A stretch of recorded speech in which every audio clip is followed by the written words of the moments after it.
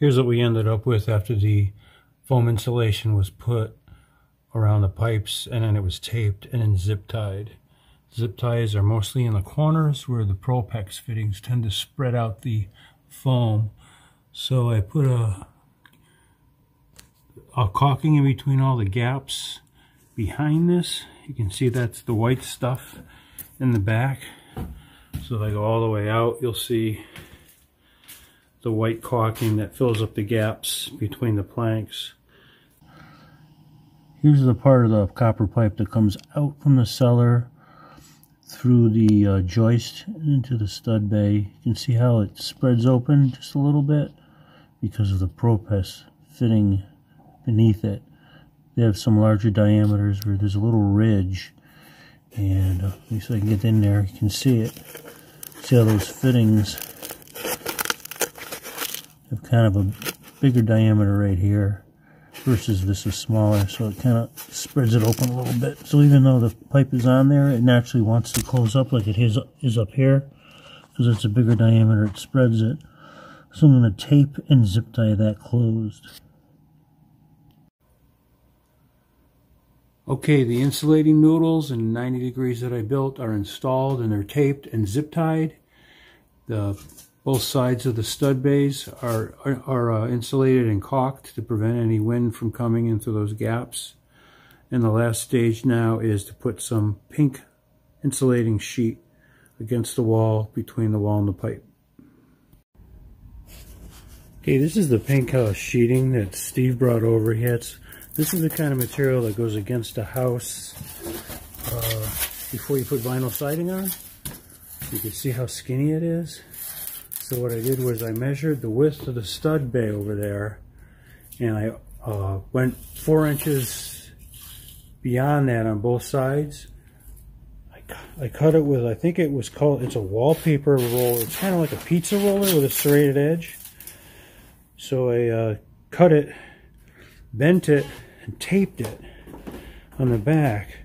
So now I have a airtight corner as well, so I can put that right inside of the stud bay. Hopefully that's going to work. Let me try it out, see if it fits over there. Well, if I'd have to say so, this actually fits pretty damn good. So what that's going to do is prevent another layer of protection from any air leaks through the gaps. And I think that's going to work great. So I'm going to make some more of these so I can go all the way up. So that's just one piece.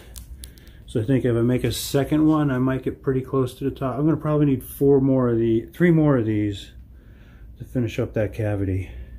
So what I'm using to cut this foam is I draw a line, and this little roller, it's like a pizza roller, but I'm pretty sure this is to cut wallpaper. I had this in my workbench. I thought it would work pretty good for that. So I draw a line, and I just kind of give it this is giving it like a crease or a serrated edge that I can bend it on. So I'm not pushing it all the way through. I'm just sort of scoring it with some light pressure right along this line. So hopefully that'll provide like a parting. When I go to bend it, it'll have a nice straight parting line. So now I get it on the edge of the workbench, bend it down like that. So that's like a 90. So it'll fit inside of the cavity. Then what I do to seal up this edge is take a piece of duct tape, tape it to the end of this, and all the way down to here, and kind of get it half on this foam. Cut it off with a razor blade as best I can, and make sure this is at the 90 that I want, and roll the tape over so it'll hold the 90.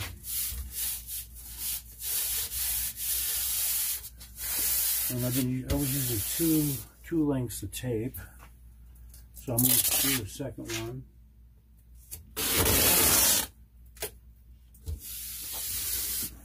I'm cutting it at the end here with a razor blade.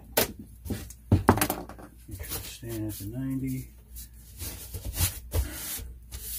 So it gives it a nice 90-degree angle. So if I turn it over, you can see that 90. And what I'll do is I'll make another score and bend this. This has to be from the outside edge of this bend to the other side, 13.5 inches.